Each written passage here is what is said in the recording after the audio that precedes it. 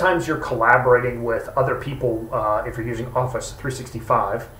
And so if you want to start a conversation with them about something within your workbook or sheet, you can go ahead and right-click on a cell and choose New Comment. When you do that, it's going to put my name on there, and I can just start the conversation. Hello, let's discuss this sheet. And then you can Control-Enter to post it. And as you can see, it puts a little purple flag on the cell to indicate that there's a conversation going.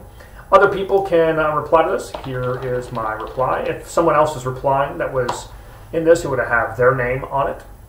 When you're finished with this, you can either resolve the thread, which will make it no longer editable or won't ask for comments. So let's go ahead and do that.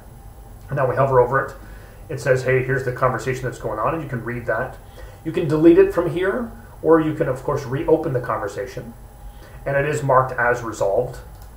If you right-click on the cell again, you can also come back over here and delete the comment.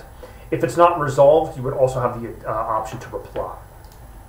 Now, if you don't need to talk to anybody else, maybe it's just something that you're working on, you can add notes to your cell. So let's right-click and choose New Note. And here that's denoted with a little red arrow in the top right corner. And it looks very similar, but here is my note.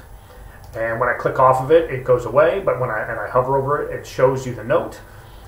You can, of course, right-click and edit the note, delete the note, show or hide the note.